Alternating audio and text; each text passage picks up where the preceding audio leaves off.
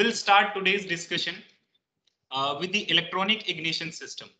See, the ignition system is of two types. One is the distributor ignition system and one is the electronics ignition system. So, and in bikes also we have similar kind of ignition system, but they are capacitor based. Okay, so what is distributor ignition system? This is something which is mechanically controlled.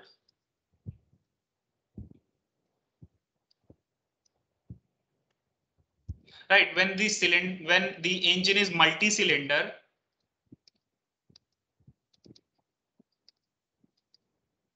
then you have more than one cylinders to fire up, right? So in one cylinder, it is very easy to fire the spark to create the spark. It is easy, and that can be done by just simple cam and your crankshaft and the timing system. But when this multi-cylinder role comes in, like 3-cylinder, 4-cylinder, or maybe 5 or 6-cylinder engines, they come. So when exactly should you fire the spark? And how exactly that can be controlled? So we know that if anything mechanically is controlled, that will be having a lot of losses, that will be having lesser efficiency or accuracy as compared to when the things are electronically controlled. So by making use of some sensors, machine languages, and some instructions, algorithms, and some circuits, we replace the mechanical hardware part with the electronic software part, and some chips and some sensors, some microcontrollers. So this would be the major difference. I'll just brief you about what ignition system is. There is a spark plug over here, and this spark plug has to create a spark inside the combustion chamber. This spark is supposed to have some timing.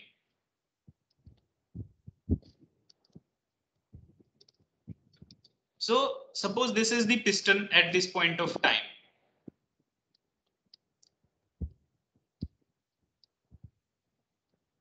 Right, and this piston is moving upward like here.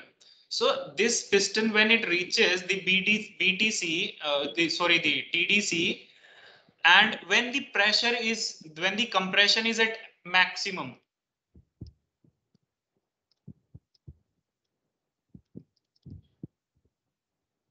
then this spark plug has to create a spark when the compression is maximum.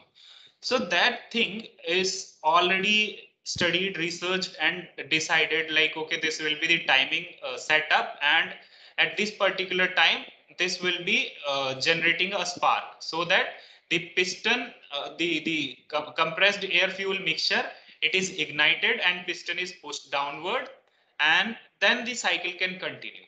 But we know that there are two procedures, mechanical and the electronic procedure, to control this spark. But how exactly that is done?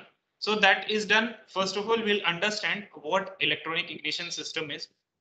Let us first understand what is the requirement of ignition system. In an internal combustion engine, the combustion is continuous cycle and occurs thousands of times in a minute. Thousands of time in a minute. Can you imagine? So an effective and accurate source of ignition is required. You can just imagine, in the blink of the eye, there will be thousands of cycles that are running inside the engine. And even if one cycle disturbs, that means the whole system is going to be disturbed. So this ignition system should be perfect as per the designs. It should not have any issues. Otherwise, there will be some consequences that the engine will face, and the consequences will be discussed in the upcoming slides. The electronic ignition system is the type of ignition system that uses electronic circuit, usually transistors, controlled by the sensors to generate electric pulses, in which in turn generate the better spark and can even burn the lean mixture to provide better economy and lower emissions. Emissions means the gases that are passing through the exhaust, so they have lower emissions. So the gases and unburned unburned fuel particles, they are less in that. So sensors and electronic component give more effective and accurate output than mechanical components.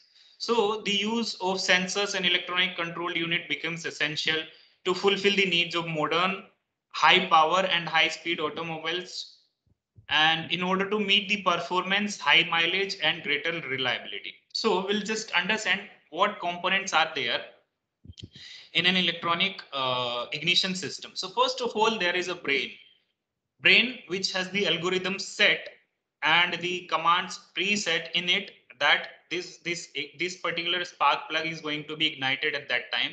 It's going to be connected with the ignition coil at that time, and then there is a distributor also, and then there is a ignition coil. So basically we have 12-volt battery in our vehicle, and the 12-volt battery is powering this complete setup. So the 12-volt battery, see, these 12-volt batteries are inside this ignition coil. They are so much enhanced that it can produce this spark of this intensity and for the repeated times. So this is positive terminal, negative terminal, then this is the ignition switch, then this is the ECM or electronic control module. From here the instructions are coming, then there is a ignition coil, and then the distributor, and from directly from the distributor there are some spark plugs, and when there is no distributor there is some controller over here that controls the timing of the spark plug. So basically this is something that controls the timing, ignition timing distributor. So if there is no distributor, there will be some controller that controls the time of the spark. Then there are some vacuum advance and some armature or reluctor or magnetic pickup. So these are some things that are the part of the ignition system. What happens when you switch on the ignition switch? So basically you are completing the circuit. So this negative is ground on the vehicle, and this positive, this goes to the ECM and then to the ignition coil and then to the distributor. And from distributor through the cables, the spark plugs are attached. So when you switch on the ignition switch, the circuit gets complete, and this ignition coil, it is now multiplying the 12 volts, and it is producing way higher voltages that this 12-volt battery is having. So these high voltage current is going to the distributor, and from the distributor the circuit gets complete. So remember, the next thing that we will be discussing will be the timing, ignition timing. So this is the electronic ignition system. Then there is distributor components. As I said, the battery, ignition switch, ignition control module, and armature, the ignition coil, and spark plug. So battery is the powerhouse that powers up the ignition system. Ignition switch is just a switch that completes the circuit and that puts the system to on or off. Then ignition control module or control unit of the ignition system. It is the brain of the brain or the programmed instructions given to the ignition system, which monitors and controls the timing and intensity of the sparks automatically. It is the device that receives voltage signal from the armature and sets the primary coil on or off. It can be placed separately outside the distributor or can be placed inside electronic control unit box of the vehicle. Then you have the armature.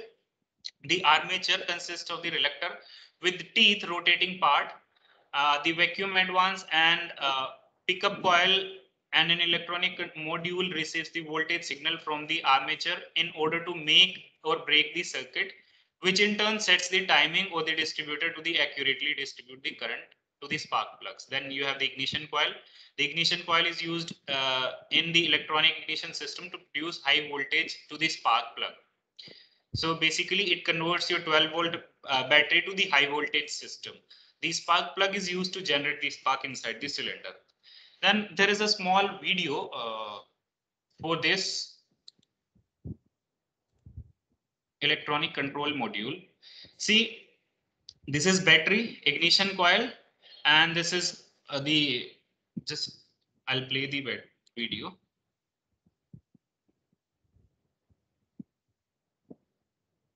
Spark plugs, distributor it is.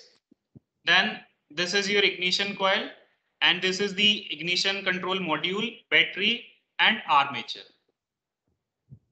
So armature sends signal to the ignition module to make and break the circuit, or to complete the circuit basically. So if we just roll back the video, you will see now this distributors, this is the point. If I pause the video over here, as soon as this point, this rotating part of the distributor, it reaches the contact point of the spark plug. See, this is spark plug number 1, and this is the rotating part in the distributor. So there are 4 spark plugs and 4 points, contact points of the each spark plug. So this leads to the spark plug 1, and this one leads to spark plug 3, and this to 2, and this to 4. So as soon as this will reach in any of these points contact, so this signal, this system will be activated. This circuit will be completed. Just try to see this video. See. Now, when you switched on the key, so the current started flowing from battery to the electronic control module, and from the electronic control module to the ignition coil, and then the armature is producing a signal that tells when to stop the current or when to flow the current.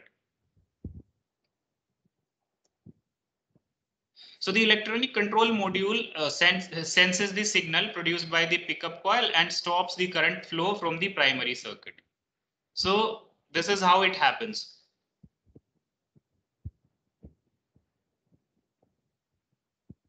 So a timing circuit inside the ignition control module turns on or the off switch.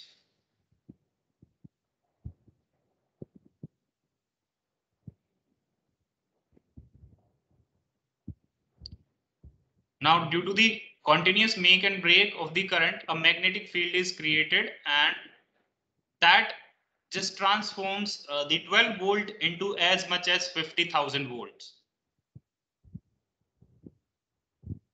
And this current, this voltage and current, high voltage current is going to the distributor now. And you see that the distributor, as soon as it touches any of the contact point, a current circuit is completed for that particular spark plug. And at the same time, the spark is generated inside that particular spark plug. And this is the result of a multi-cylinder engine. So this is why a distributor is used.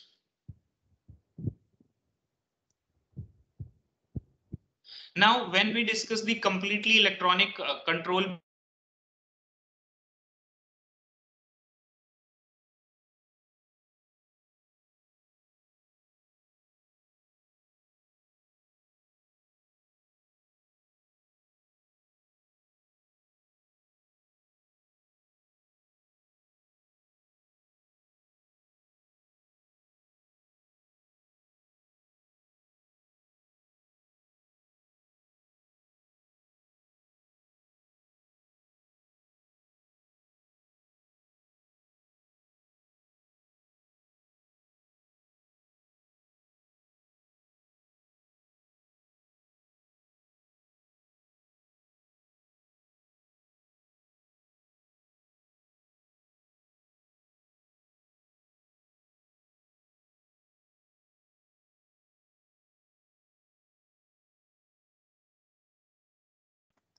Sorry guys, it's a small technical glitch. We will sort it soon.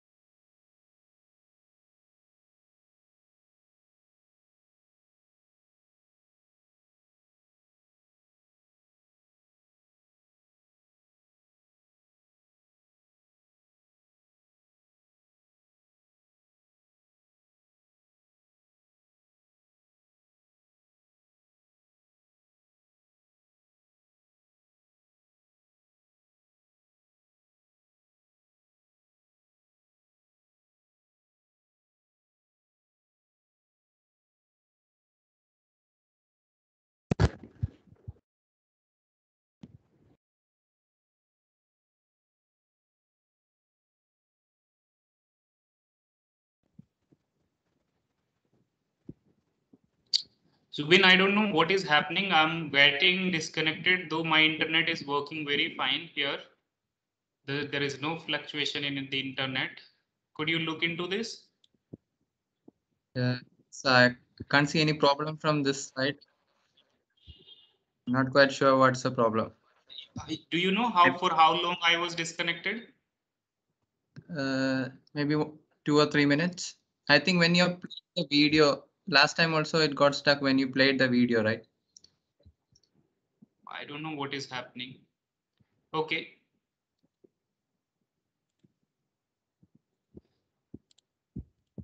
So this, did I start this video?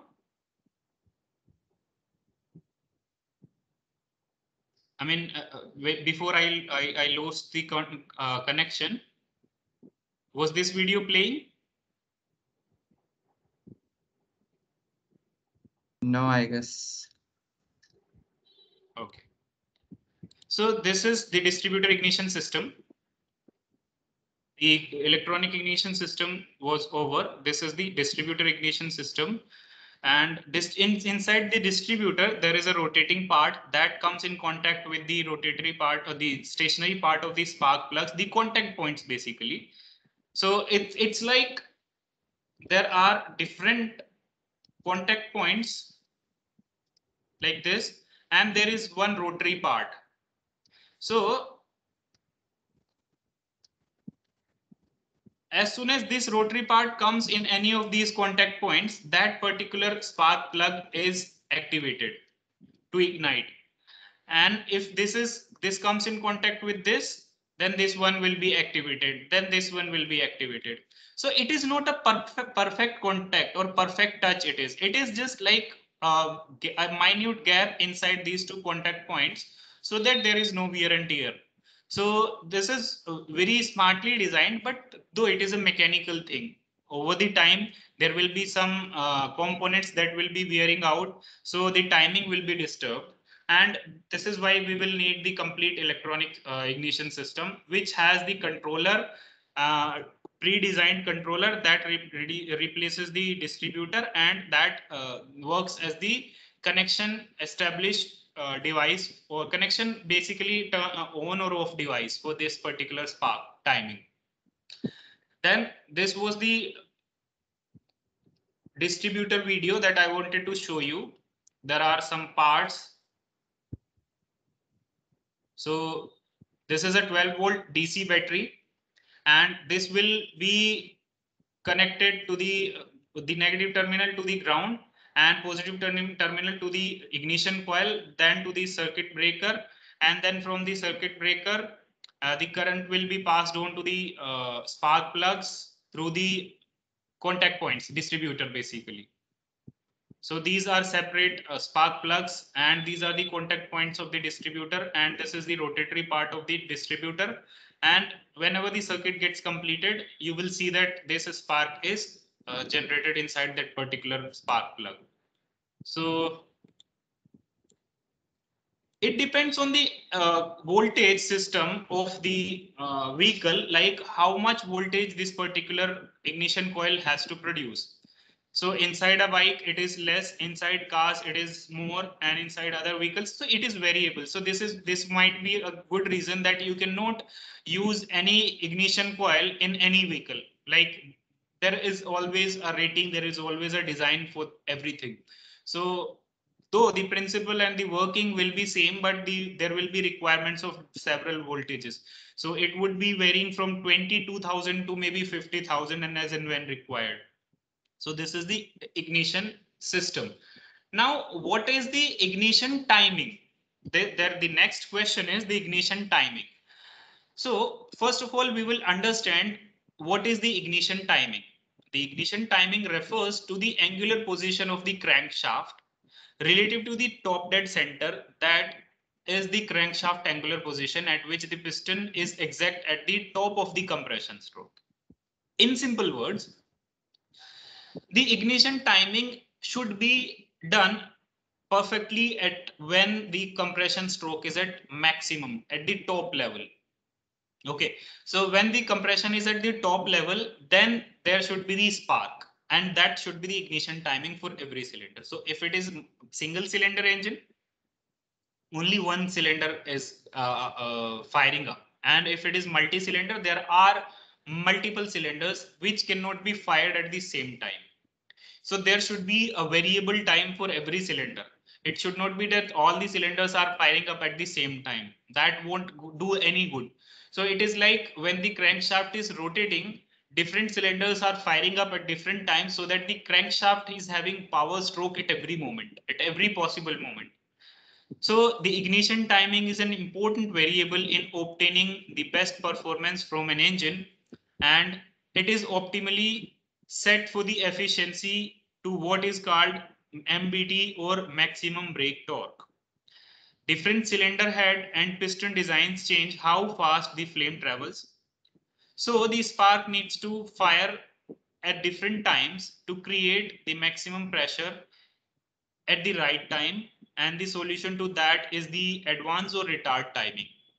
So this is a separate part that needs to be discussed, like if there is there is any ignition advance or ignition retard, what does it mean? So before that, I'll tell you why in multiple cylinder engines there is a requirement of spark at different times. So let's say there are 4 cylinders, 1, 2, 3 and 4, and each of these are connected to the crankshaft. Okay, so let's say this is the crankshaft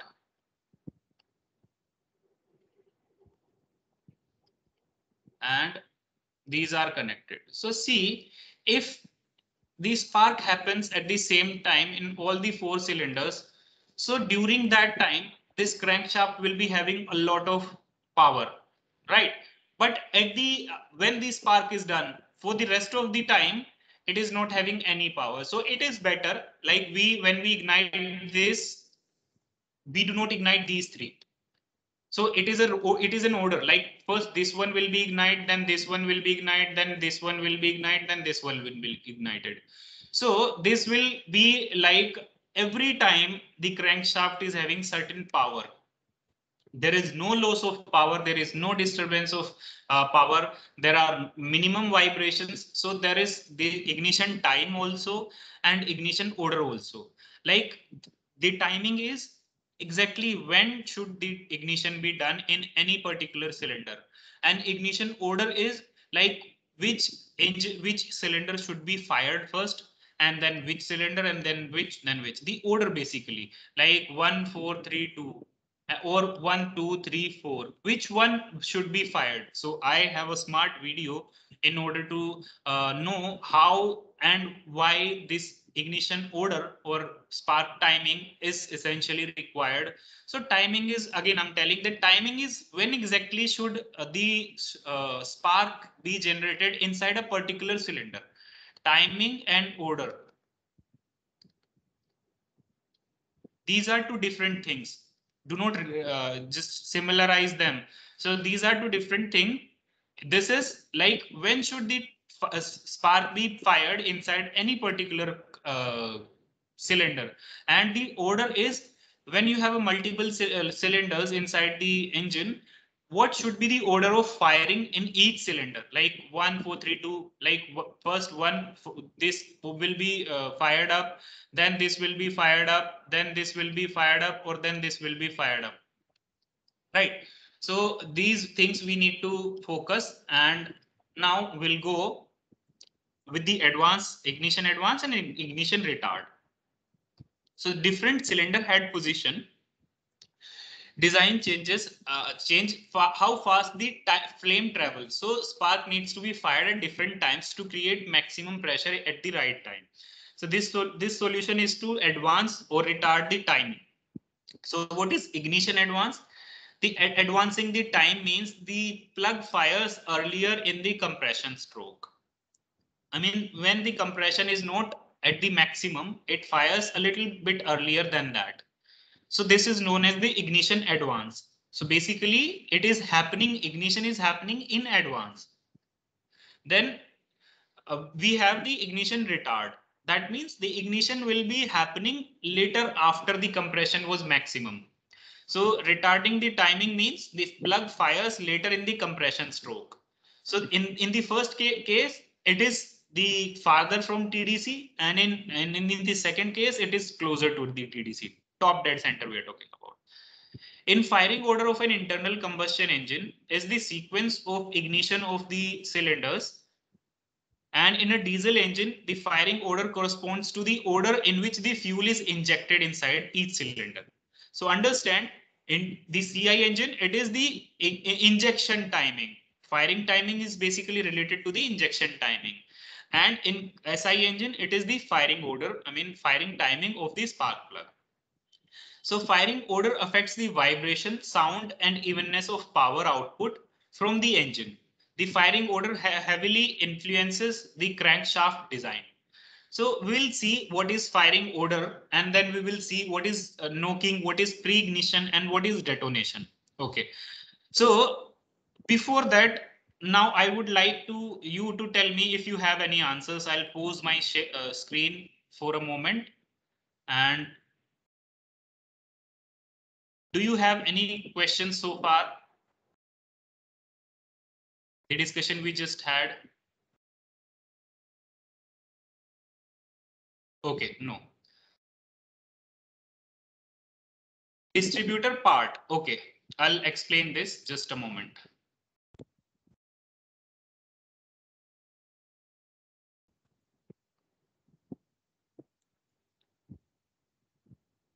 So the distributor is like, it is a box, and that box is carrying a current from the ignition coil. You have the ignition coil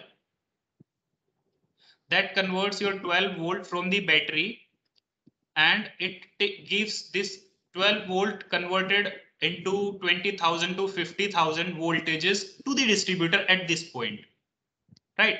And this point is having a rotatory part, and there are 4 contact points, or you can say carbons, 4 carbons.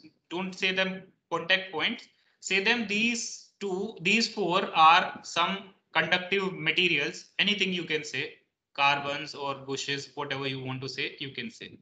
And this is the rotatory part.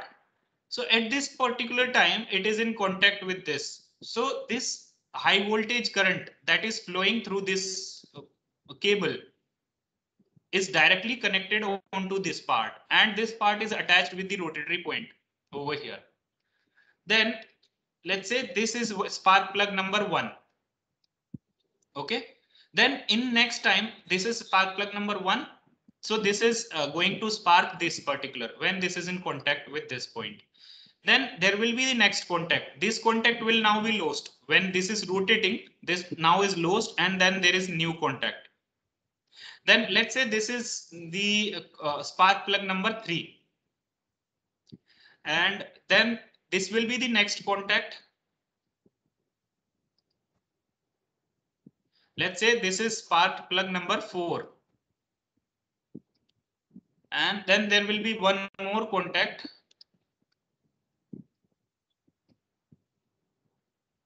Let's say this is spark plug number 2. So what happens is, this is the rotary part. This part is your rotary part. It keeps on rotating.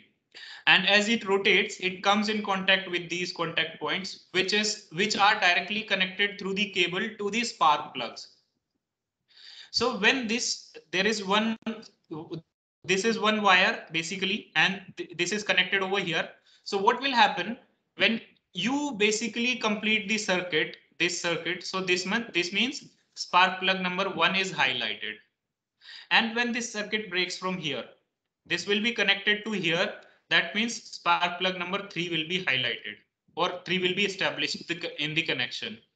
Then similarly 4, and similarly 1. So this is the role of a distributor. Now, if we have to replace the distributor, we should have some electronic device that can be named as the controller. And the controller is a pre-programmed thing.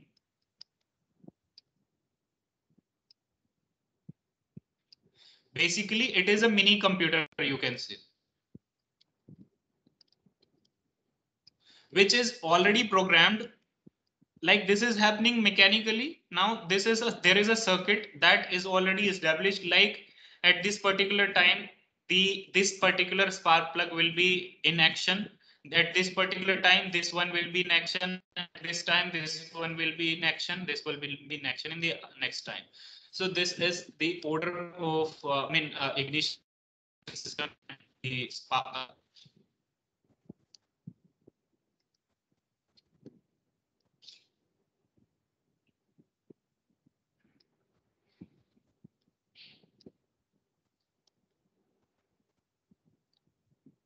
Okay.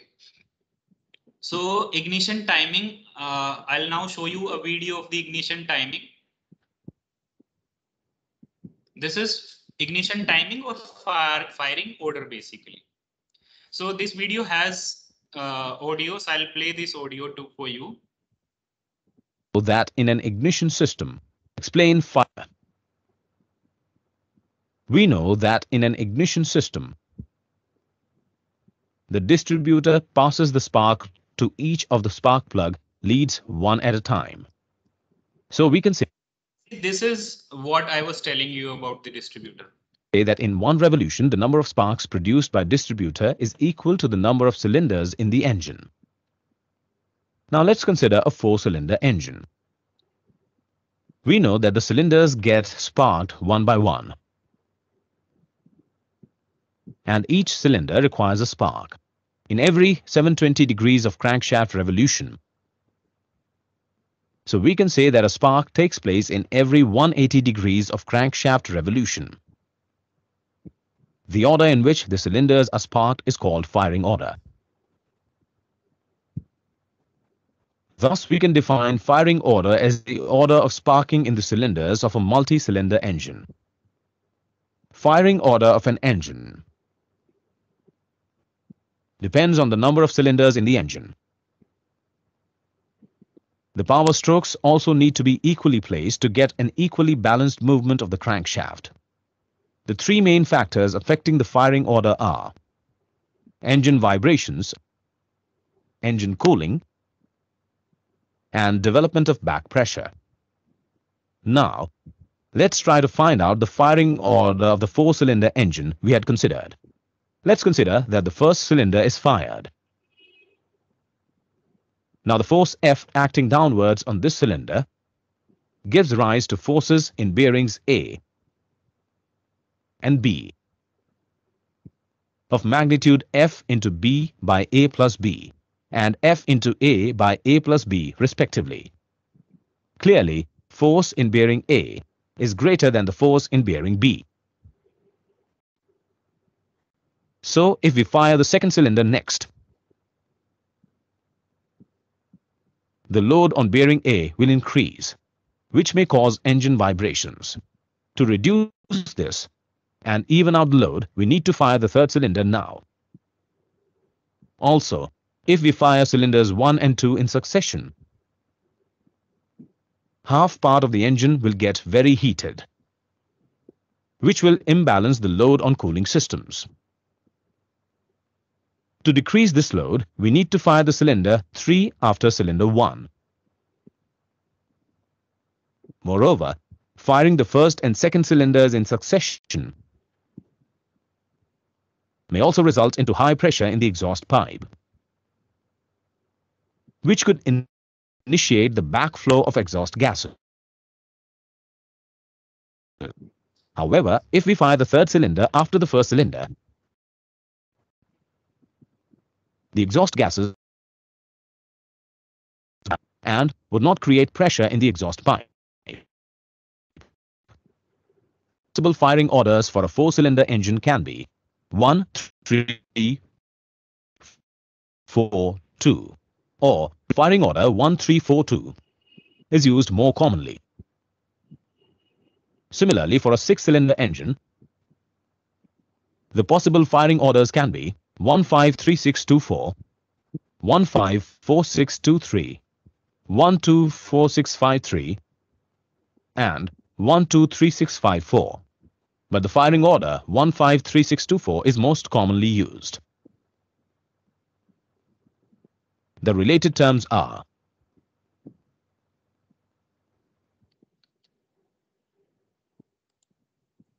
Okay, so let me just summarize 3 points for you.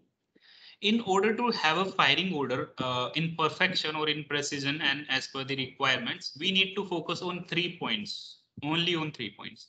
First of all, the engine vibrations. Then secondly, the engine cooling. And then third, the development of the back pressure.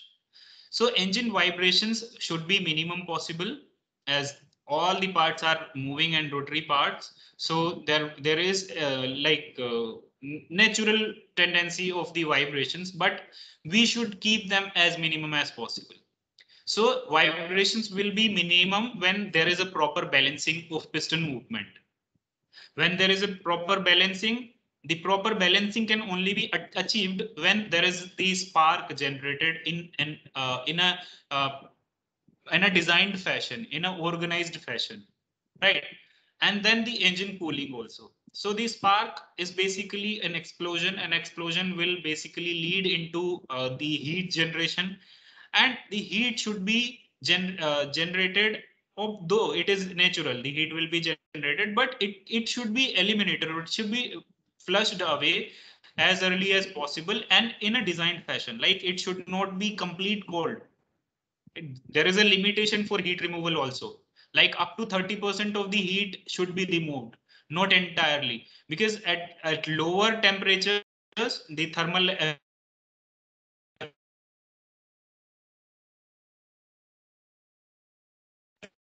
the engine should not be older than that. And then the development of back pressure. Back pressure is basically coming back of the exhaust emission gases back into the cylinder. Like the exhaust that was going outside, that is coming back into the cylinder, and that puts some pressure. So that has a lot of reasons because of which back pressure can be developed, but spark wrong timing is also one of them, because of which back pressure will be developed. Now, let's say everything is in perfection and everything is good and fine. But what if this is not perfect? What is this is not good? If it is not good, then there will be three problems: knocking, preignition, and detonation. So basically, when knock, detonation, or preignition occur, the air fuel mixture is ignited at an improper time in the cycle. Like it is either happening earlier, it is happening in later stage, but it is not happening on the proper time. It is improper. So detonation is uncontrolled combustion event and which occurs after the spark event. And the pre-ignition is uncontrolled combustion which occurs before the spark event. Like there is a decided time, there is a designed time that only when the spark should happen. So if detonation is occurring, that is occurring because the spark was happened at a later stage from which it is intended to have. And pre-ignition, as the name suggests, it is happening before the spark event. Now, knock is actual noise that can be heard by the audience or by the bystanders if detonation is bad enough. So knocking is that sound. I'll share a video of knocking sound also. Then you can hear. It is very unusual. Like if you hear the sound of a perfectly healthy engine, it will be very smooth. But when there is knocking or when there is detonation, you will hear some disturbances from the engines coming. Some sort of disturbances that you could easily identify that this is knocking. Then severe detonation over an extended time can damage the pistons, rods, rod bearings, and other engine components. If you can audibly hear the knock, then it's time to verify your tune and the fuel. Which brings us to the next point, octane number. So what is the octane number of any fuel that you are using? So the octane number basically a fuel's ability to resist the knocking, preignition, and detonation. A fuel octane rating is a measure of fuel's ability to resist the detonation, the higher the octane number, the more resistance it has to the detonation. After this, we will have the cooling system, but I have a research video that was recorded when these ignition timings and detonation, pre-ignition and knocking was observed. So this is a very good video, though the graphics are not that good, but if you hear and we try to see it carefully, then you will probably see this actually has happened. They have cut and joined a glass, a high strength glass, in order to record the internals of a combustion engine. I mean, internal part, they placed a camera over the glass and they physically recorded the things that were happening. So you try and see this video, though the graphics are poor, but it will be very helpful to you in order to understand what actually happens and what is the problem in detonation, pre-ignition and what do you say that, knocking. So just try to see this video. This is combustion of the fuel-air mixture in a special gasoline engine. It was photographed with a special camera operating at 40,000 pictures per second, which means that the action is here slowed down 2,500 times. You can perhaps better appreciate the meaning of 40,000 pictures per second by seeing what it does to a photographer's flash bulb. The bulb actually fires in 1/100th of a second.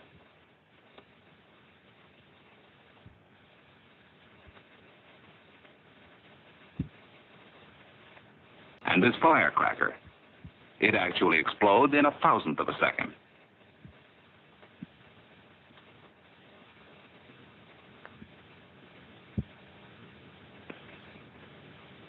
In order to photograph the combustion inside an engine, a special glass window was placed in the head of the cylinder. The camera will look through this window and see the burning of the fuel-air mixture. With normal combustion, after the spark plug ignites the charge, the flame front spreads outward and across the combustion chamber. Now, in actual photography, at 40,000 pictures per second, this is how normal combustion appears.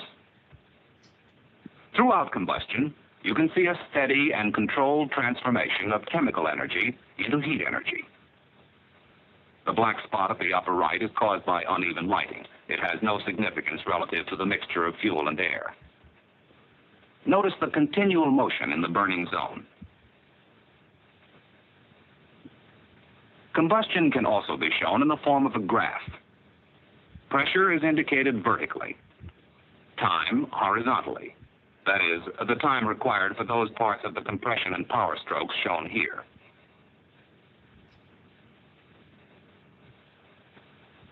The pressure increases as the piston rises on the compression stroke. When the spark ignites the mixture, the pressure increases very rapidly.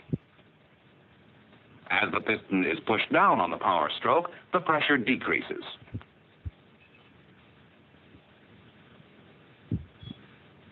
This record of normal combustion shows smooth, even development of full power. Now let's look at knocking combustion, the result of using fuel of insufficient anti-knock value. The flame front will start as in normal combustion, but near the end zone, it will appear to hesitate, and then the unburned portion of the mixture will detonate or explode. This is knock, as seen in animated drawings. Now let's see it at 40,000 pictures per second. Watch for the slight hesitation of the flame front just before knock, and note how the knock sets up violent vibrations.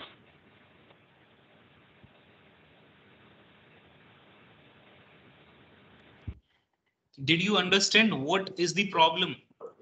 There should be a uniform combustion. It should not be that blast should happen. We always use terms blast and explosion, but actually that is wrong. So a uniform combustion should happen, as you saw that there was the combustion propagating from this side and it went to this side. So that was normal. But what happened in the knocking was the combustion was propagating from this side and it was going, and at the end, when this section was having some unburned fuel, an explosion happened. A blast happened, and that blast is known as knocking. Nothing but that blast. See. See it at 40,000 pictures per second. Watch for the slight hesitation of the flame front just before knock. And note how the knock sets up violent vibrations. It's happening right now. This.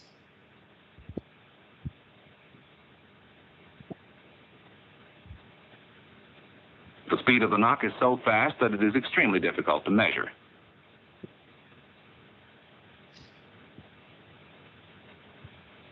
Knock is caused by pressures and temperatures that get too high for the anti-knock value of the fuel being used. The unburned gases explode with terrific force.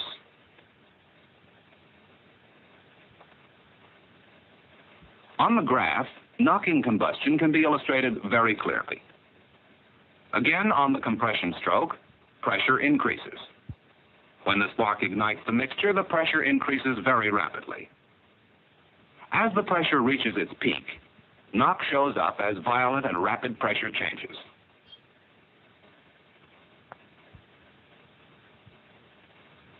Compare this graph with the graph of normal combustion. Knock results in loss of power. It also causes overheating and excessive wear on the engine.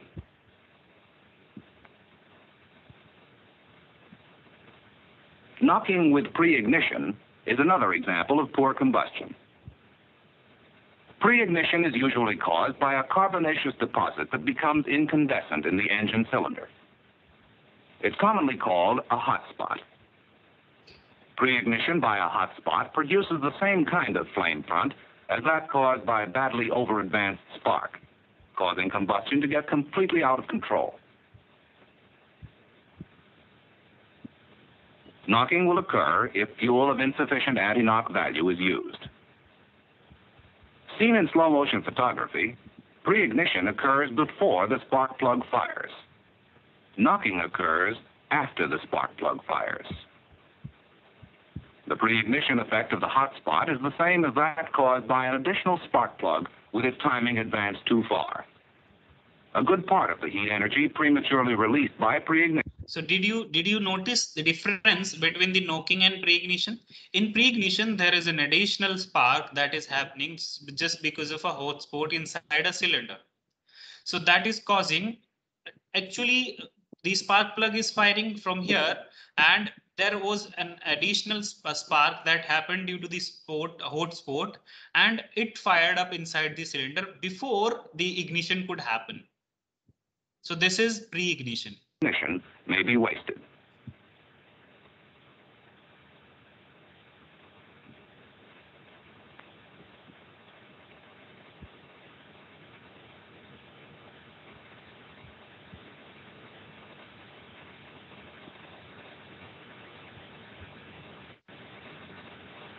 Now let's look at the graph for this kind of combustion.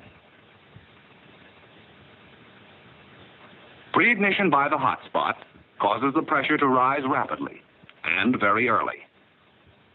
Ignition by the spark increases the pressure further. Knocking again occurs when the temperatures and pressures get too high for the anti-knock value of the fuel being used.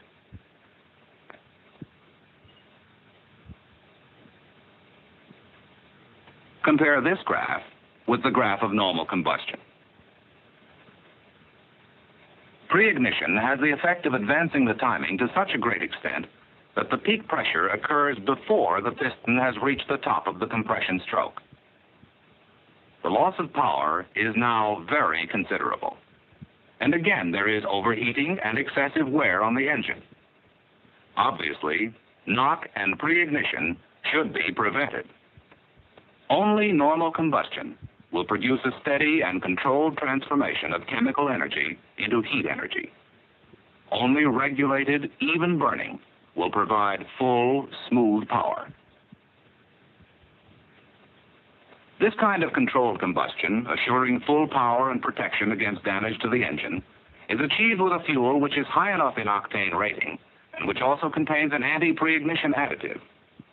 Ethyl anti-knock compound is used by most refiners to increase the octane rating of their gasolines. So this should be understood. Now you try to hear it carefully and you will hear the sound of the engine is disturbed by some additional sound. Just hear it.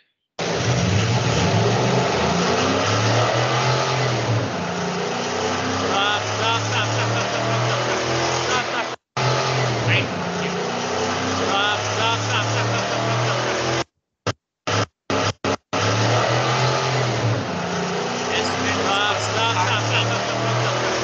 as soon as this person starts saying stop, stop, that means there was an additional noise that was coming type of sound. Sorry, I produced that. Just try to.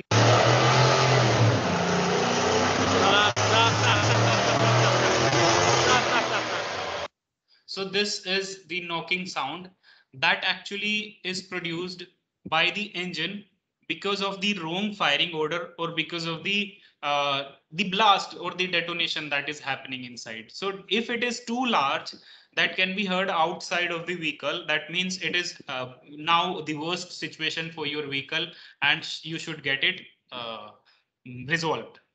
Now we have one more topic left for today's discussion of the morning session. I want you to share your doubts if you have related to so far that we discussed now.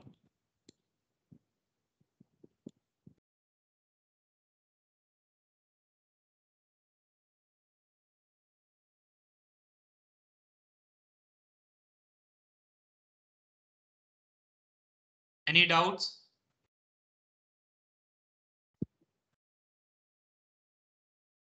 Okay, then we'll continue.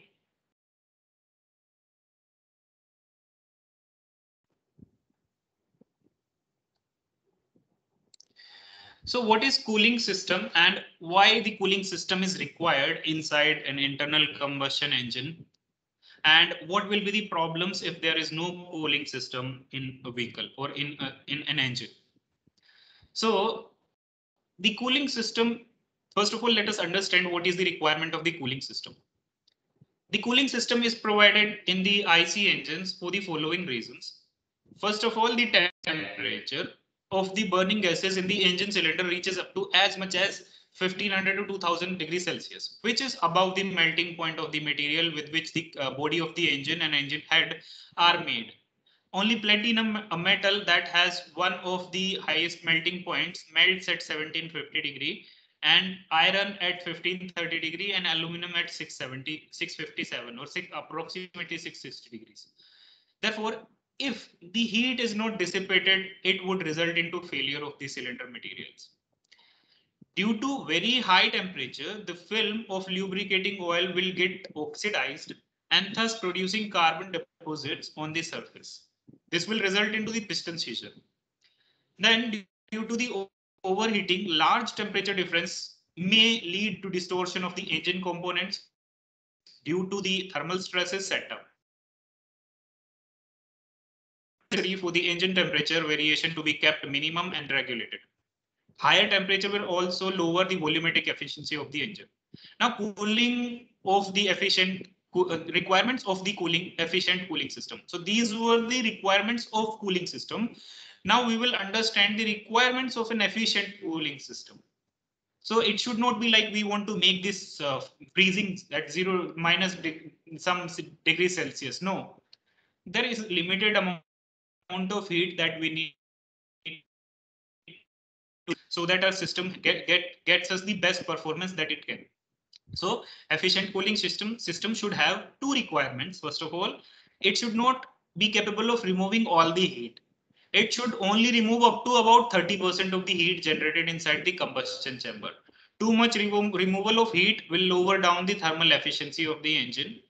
And moreover, it is not pretty possible for us to remove the, not possible actually, it is not practical. It is not obvious for us to remove the entire heat, as we will need to design a lot of systems to flush out that heat, which is not basically useful also.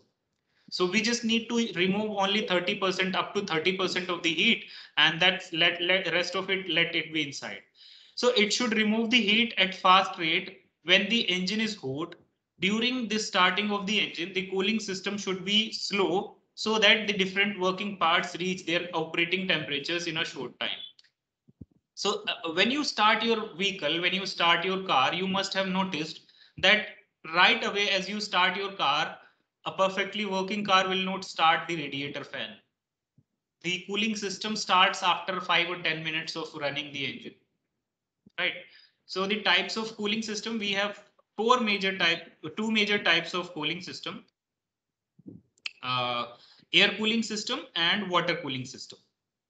So what is air cooling system and what is water cooling system? We will understand it.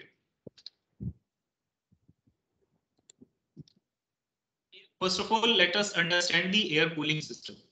The air cooling system is designed in such a way that the surface area of the head, engine block, and the parts on which the heat is excessively present, we increase the surface area and we let the maximum air strike onto that surface so that automatically or naturally the heat can be flushed away, or it can be cooled down by the heat, the flowing air itself.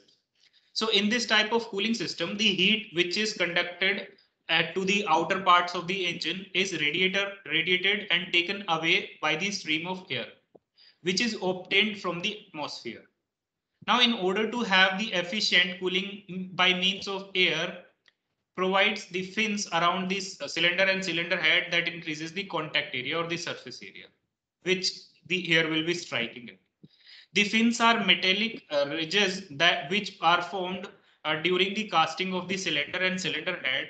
The amount of heat carried by these cooling depends on the following factors: the total area of the fin surfaces, the velocity and amount of the cooling air, and the temperature of the fins and the of the cooling air. So basically there are two temperatures.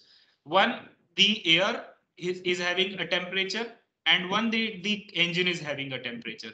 So these temperatures and the amount of air that is striking onto the engine and its velocity and basically the fin surface area. So these are three factors which will decide the cooling efficiency of a system or a air cooled system. So air cooling is mostly tractors, mostly of the tractors of less horsepower, motorcycles, scooters, small cars, and small aircraft engines, where the forward motion of the machine gives good velocity to cool the engine. Air cooling is also provided in some small industrial engines. In this system, individual cylinders are generally employed to provide ample cooling area by providing fins. A blower is used to provide air sometimes. So you will see that the size of air cooled engine is not that big. It is always kept small as possible because the big size engines will be having greater heat, and they will need some cooling system, liquid cooling system or oil cooling system to be placed in order so that the cooling is effective and efficient. Now, disadvantages of air cooling engines, air cooled engines are: air cooled engine have the following advantages. First, the design of air cooled engine is simple.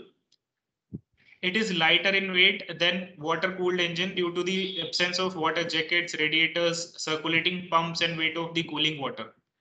Then it is cheaper to manufacture. It needs less care and maintenance, and the system of cooling is particularly advantageous where there are extreme climatic conditions and in the Arctic or where there is scarcity of water in the desert. So no risk of damage from the frost and of the cracking of the cylinder jackets and radiators or the water tubes. So these are the air cooling systems. And if you see these lines, these lines or these surfaces, these are the ridges or the fins. And these are designed in a special manner to maximize the contact area on which the air will strike. So this part of the engine is having maximum heat. This is the engine head, block, and under this will be the cylinder.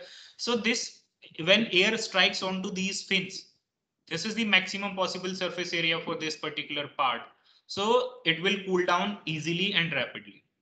Then we have the liquid cooling system, the water cooling system. The water cooling system, it serves two purposes in working of an engine. It takes away the excessive heat generated in the engine and saves it from overheating. It keeps the engine at working temperature and efficient for the economical working. The cooling system has four types: direct or non-return system, thermo siphon system, hopper system, pump or forced circulation system. So basically, non-return water cooling system means they pump engines, or the engines that are used for light applications and they are fixed at a place. So they use this type of cooling system, and this is very old technology, and it is used where there is no problem of water. I mean, water is abundantly available, so it is not any scarcity. So this is suitable for large installations where the plenty of water is available and the system are not movable so frequently. So the water from a storage tank is directly supplied to the engine cylinder, and the hot water is not cooled for reuse, but it simply discharged. So the low HP engine coupled with the irrigation pump is an example. So then there is a thermosiphon water cooling system. This system works on the principle that hot water being lighter rises up and the cold water being heavier goes down. In this system, the radiator is placed at a higher level than the engine for the easy and low water towards the engine. Again, the same thing, that these are very low efficiency engines, low HP engines, and they do not usually move themselves. So heat is conducted to the water jackets from where it is taken away due to the convection by circulating water. As the water jacket becomes hot, it rises due to the it rises to the top of the radiator. The cold water from the radiator takes place of the rising hot water. In this way, a circulation happens and cooling is happening. So this helps in the keeping engine at working temperature. So again, the same thing, like very limited number of applications that can use this particular system. Then we have the hopper water cooling system. This also works on the same principle as the thermosiphon system. In this, there is a hopper on the jacket containing water which surrounds the engine cylinder. In this system, as soon as the water starts boiling, it replaced by the cold water.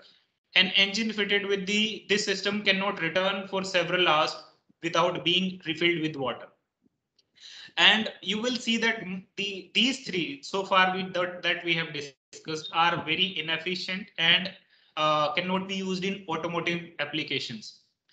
Now there is fourth part, that forced circulation water cooling system. This is what we use in the automotive applications or with the internal combustion engines in the automobiles. This system is similar to the construction of thermosiphon system, except that it makes use of a centrifugal pump to circulate. And in part number, the second number cooling system, that thermosiphon system, it was using gravity to take, I mean, it was using the principle of hot water and cold water being lighter and heavier. And this time we are using a centrifugal pump to circulate the water throughout the water jackets and the radiator. The water flows from the lower portion of the radiator to the water jackets and through the centrifugal pump. After circulation, water comes back to the radiator and it loses heat by the process of radiation. This system is employed in cars, trucks, radiators, tractors, etc. So I have a video for this also, and this is very informative video. Just see. We will understand function, working principle, construction, and working of this system. So function, basically, when engine works, so due to the sparks and due to the combustion inside the chamber, the temperature goes up and it becomes high. But we need the temperature to be in the normal range. So we want some cooling system in action. So the principle is that hot water and cold water, when these two bodies, then these two systems have difference in temperature. And if we join them, there will be heat transfer until the temperature of both the systems is same. So heat will flow from hot system to the cold system. This is heat transfer. Always it will happen. This is the principle that we are going to use. Now construction, we will see that this is engine, and from the engine, this the cooling line or the what this liquid is going to the thermostat, which will decide the operating temperature at which it is supposed to be sent to the radiator or directly to the engine. So one of the line is connected to the upper tank of the radiator, and from the radiator it is the centrifugal pump, and from the pump it is the engine. So now there is one more line that bypasses the radiator and it goes directly to the engine. I'll tell you why it is done so. Then from the pressure release cap, there is a reservoir attached so that if any overflow happens in the upper tank of the radiator, it goes to the reservoir, and from the reservoir to the feed line. Now see the working. What happens when the engine starts running? In the first run of like 5 minutes to 10 minutes, the engine will not be having any remarkable temperature or any heat to be removed. So at that moment, the thermostat will sense that this is not the temperature that the liquid should be cooled or the water should be cooled. So it bypasses this line, it closes this line, and it sends this cooling system directly to the engine. And slowly, when the temperature of the engine it rises up, inside the thermostat there is a rubber seal and a wax. So the wax melts up and it closes this particular section. It brings it down and it closes this section, the bypass section, and it allows this section to open up so that the working fluid or the liquid can now go to the radiator. It is hot now. After it is coming into this upper tank of the radiator, it is now the job of the radiator to cool it down. So you will see that these are the fins, specially designed fins over here, and there is a fan with the radiator. So the hot liquid, it travels down in the fins and there is air blowing over this radiator. So the radiation happens, and due to this the heat of the cooling system, this coolant is taken away by these fins, and the cold water is stored inside the lower tank, and from this lower tank it goes to the centrifugal pump there, and from the pump it goes into the engine section, and this is how your cooling action is completed. Now it will go on, and there will be instances when this system again senses that the engine is not having particular load, engine is not under heavy performance. So there will be instances that when the engine is at ambient like a required temperature, it will stop working, and when there is this thermostat senses that the uh, cooling system should be activated, so it will again start operating. Then what happens? What is the this role of the reservoir? You will see that this is a pressure release valve over here, and a line is connected, a pipe is connected from this valve to this reservoir. So when excessive temperature rises up, so it will take away this liquid from here, and it will fill up the reservoir, and from the reservoir it can also go into this line and with mix with this the cool liquid over here, and it will go directly to the engine. So this is the liquid cooling system. Then this will be all for this session. Then for the evening session we are left with the lubrication and types of lubrication, clutches, types of clutches, and transmission and differential. So we have an important discussion to be done in the evening. Then I'll be giving you some questions for tomorrow.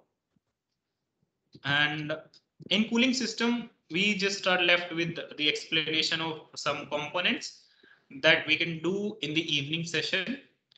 Like whatever the components I just showed in the animation, these are the same components. We'll see. If you have some doubts, you can ask me now, or we can close this session.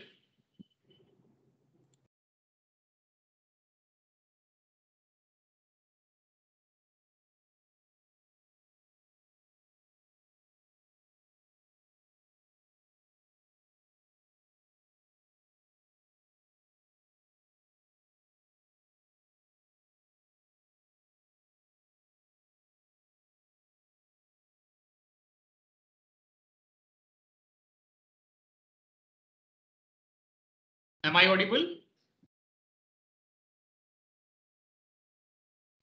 Yes, sir. I think So someone asked. if there are no doubts, we can just close this session. Someone Johan Joseph asked it out. How is firing order affected in a V arrangement? Sorry, how is firing order Affected in a V arrangement? V arrangement. See, okay, type of engine, when we discuss the V engine, the principle of operation of firing order is same in every case of engine. Like suppose you have a V type of arrangement, so then this will be a different meaning of calculation. So it depends on three principles, right? So this principle includes your vibrations and heat and the back pressure. So that time we need to have what is the best arrangement, like we saw in this inline engine. When we saw, I'll share my screen for a moment.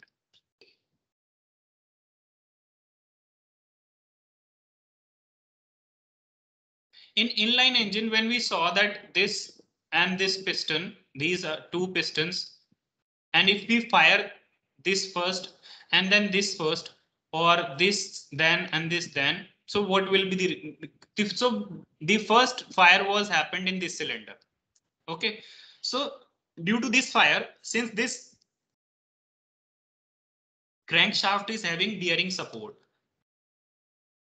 and in V also there will be the V support. Okay, so when we fire this engine, this cylinder, there will be load on this bearing also, and due to this load, there will be load on this bearing also.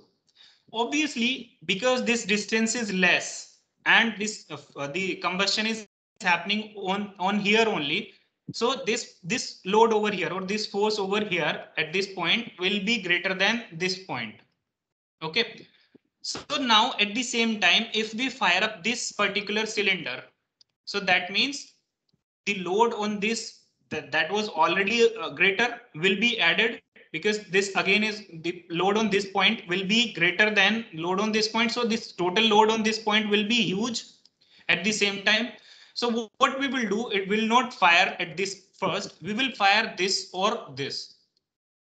So it's always better if we fire this cylinder because of the obvious reasons. So when this fire happened and after that this happened, so the load on this, if we eliminate this particular cylinder for this point of time, so the load on this cylinder, because of the fire in this cylinder, the load on this point will be more. So this will be balanced. Then this may be, and then this may be. So this is the inline configuration. If we have the V configuration, let's say V or H, whatever the configuration we have, we will need to understand how or how many cylinders are connected, and by firing up of these cylinders, the load on the bearing of the crankshaft, how is it affecting? So we will need to see that, though we have already established firing orders for every type of engine. So this is what we need to see. First of all, vibration, and then heat, and then back pressure.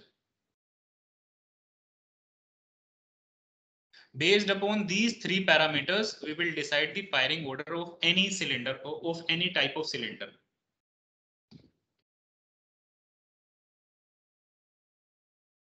Okay, sir. The next question from Rahul Matthew. Okay.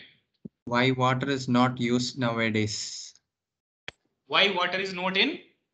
Not used nowadays. I'll just read it out. Is it possible to read it? Because I'm not getting the question. You can open the chat box. It's not visible to me. If you scroll up, I think.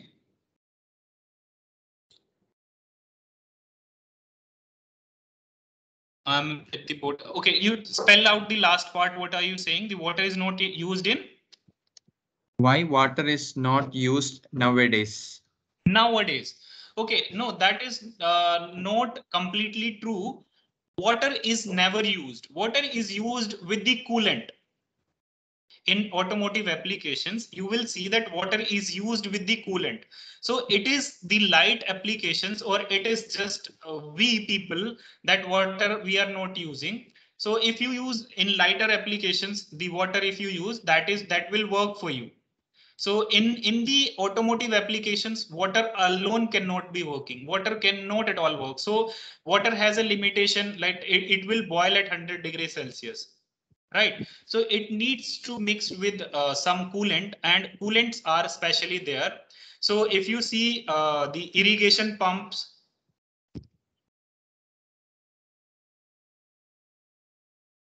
and if you see the industrial engines,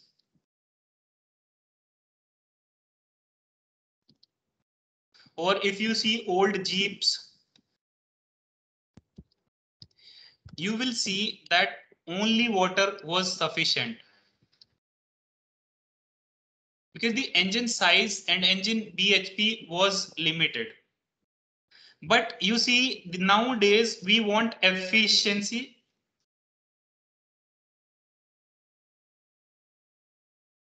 and we want comfort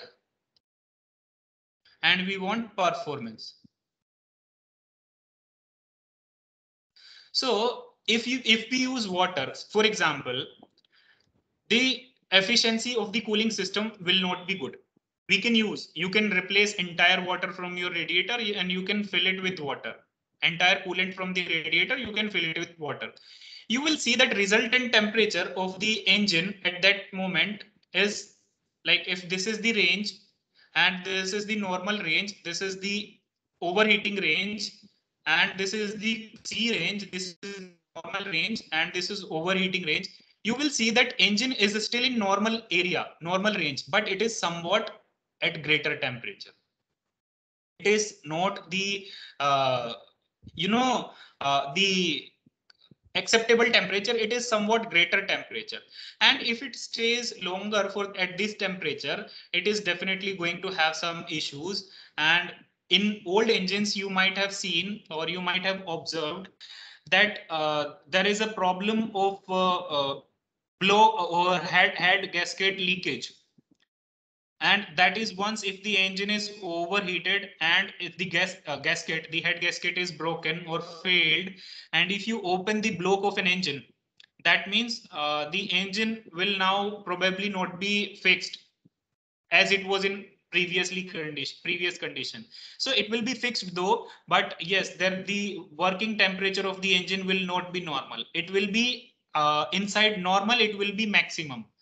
So water is never used in the automotive applications. It was always coolant. So it was sometimes coolant with water, and it was sometimes coolant alone. Water was never recommended. So they were the irrigation pumps and small pump engines and industrial engines that were using the water, because they do not need to have that much of efficiency in terms of performance or in terms of comfort or in terms of the mileage. So we need to have a lot of things. Any other questions? So the next question from Charlie Chaco. Could you please explain back pressure? Okay, back pressure. All right.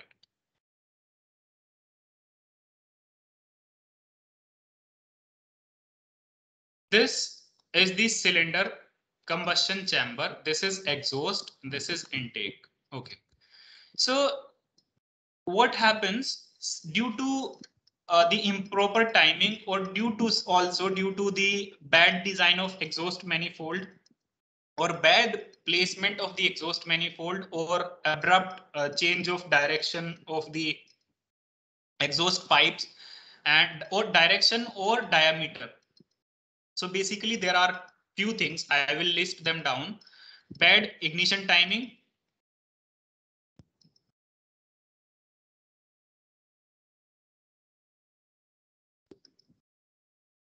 sudden change of diameter,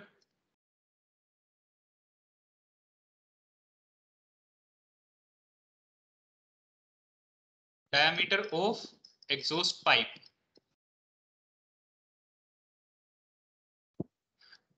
Diameter change means reduction. Then change of direction, or you can say bend in the exhaust pipe.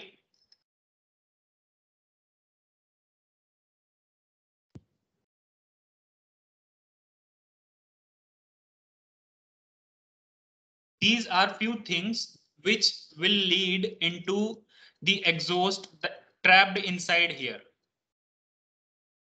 So it will not completely pass outside.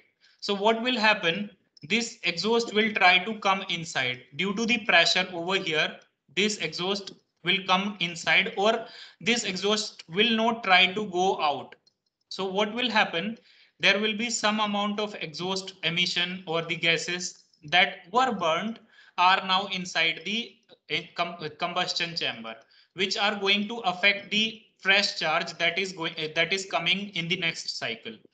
So this disturbs us in terms of cycle, in terms of the resultant temperature of the combustion chamber, and it is going to affect the whole cycle.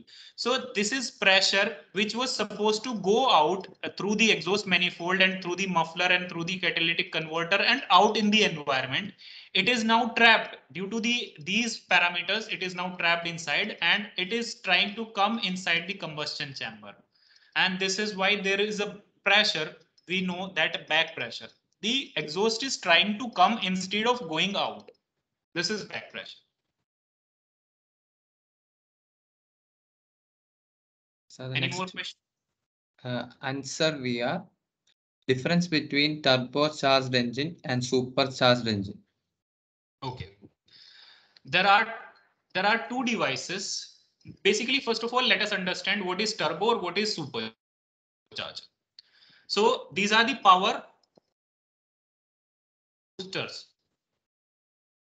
Okay, what is a power booster? Let's say this is your engine. It has a limited power supply.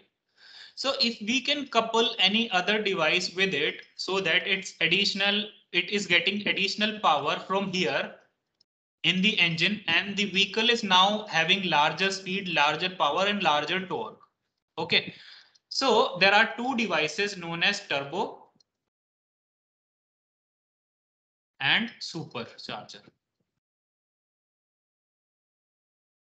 So basically, the turbocharger takes, there are the turbines inside this turbocharger device, and we take the intake, we take the uh, exhaust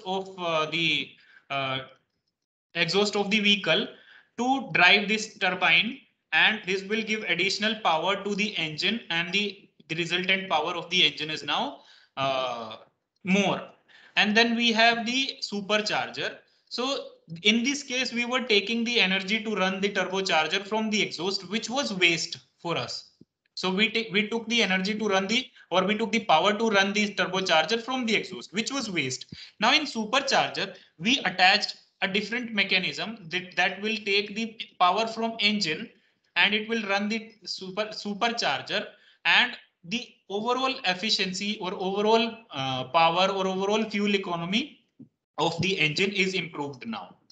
So these are the turbochargers and superchargers, though it is going to take, if we go into detail in-depth discussion, so it is going to take hours of discussion to discuss the turbocharger and supercharger, the construction, and the exact components working and all. So the principle of operation is what I told you, that it works on the exhaust energy, and this supercharger works on the energy of the engine, which is coupled by the belt or by the gear mechanism. Next question. Next from Joel Joby. Why we use starter motor in engines? Why can't we just fire the cylinders directly instead of using starter motor? Okay, for you, my question is, how alternatively would you fire this engine? I mean, okay, let us say this is the cylinder. Let us say this is your cylinder. Okay. Now over here is your spark plug. right? Tell me, or no, do not tell me, just think, how is it possible for you to fire it up? Even if you can produce a spark inside, if there is no fuel, how is it going to make a combustion, first of all? So this starter, which you're talking about, is not only to help you to make the spark over here, but also to move the piston, because this piston needs to go down, right? In order to go down, then if when it is going down, there will be a partial vacuum inside, and then only there will be the space for the fuel to come in. And when the fuel is coming in, and the starter motor, see, first cycle of the operation is operated by the starter, right? When you switch on the ignition, when you just turn the key, so basically you do not directly spark it, the spark plug, you basically move the piston. So you will happen to see that if you just put the car in gear or the bike in gear and you switch on the ignition switch, you will see that the vehicle is trying to move forward. So that is happening just because you are rotating the crankshaft. By rotating this, turning this key to ignition switch, you are commanding the starter motor that you turn the crankshaft now. Crankshaft turning means you push the piston up or down. So when the piston is coming down, a fresh charge or the fuel air mixture or the fuel is coming inside. Then when the piston is going upward, this fuel is being compressed. And when the time is right, when the compression is maximum, then this will be the command sent to the this spark plug that generate the spark now. So this is not to generate a spark, but to complete the cycle. So once this cycle is completed, that is no more needed, because this engine is now self-running. Now you will see a self starter motor or anything. This the construction looks like this.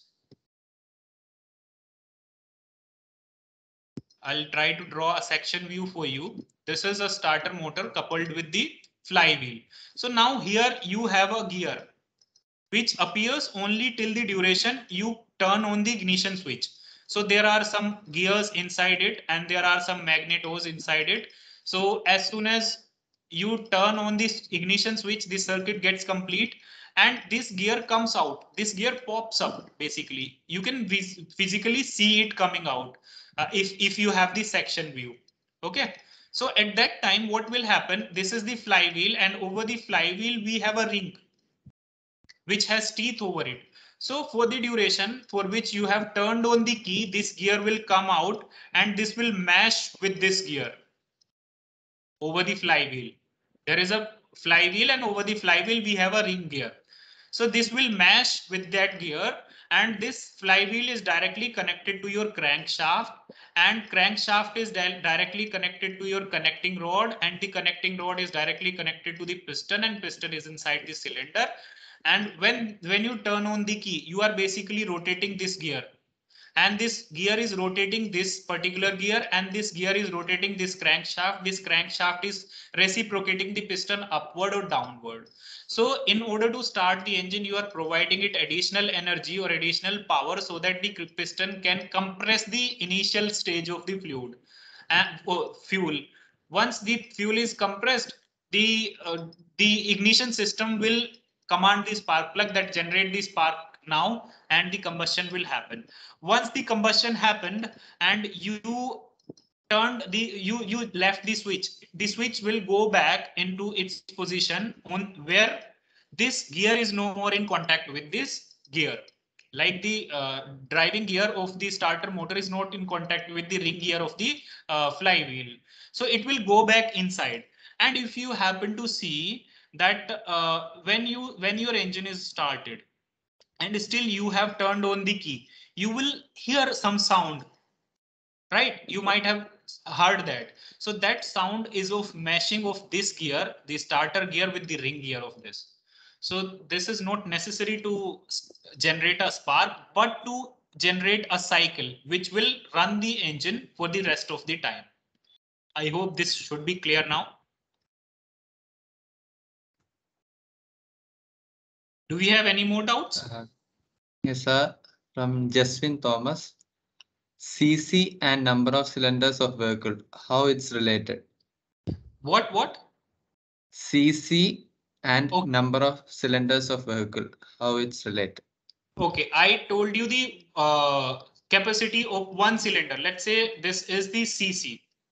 So when you hear that this is 110 cc engine, this is 800 cc engine, and this is 1200 or 1600 cc engine.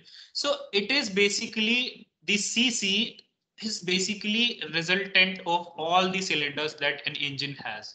So if it is a single cylinder engine, it is this volume of inside the cylinder of only one cylinder, right?